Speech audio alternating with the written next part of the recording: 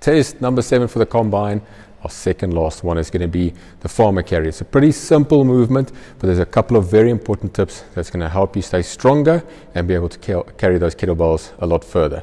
So first things first, when you pick up the kettlebells, we're always trying to pull our shoulder blades back and down. So we're trying to get into a strong position, and we're going to squeeze our core as tight as we can. This is a core exercise. Then we're going to have a neutral grip on the kettlebells. Okay, so the thumb is going to be facing forward. We're going to try and float it a little bit away from the legs, and from there we're also going to make sure we've got a nice overhand grip and we're not just hanging the kettlebell in our fingertips. From there we're going to go for our walk, and the idea is to farmer carry for as long as possible, to as many lengths as possible. This test is for max meters.